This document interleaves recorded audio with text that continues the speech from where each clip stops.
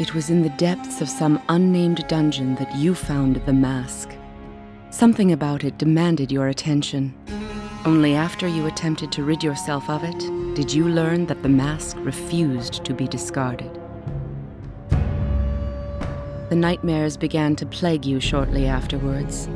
Unimaginable horrors awaited you whenever your eyes closed, turning sleep into sweat-filled torture. In desperation, you sought advice from a sage of Cormyr, who confirmed that the mask had its origins with a mysterious organization known as the Night Mask.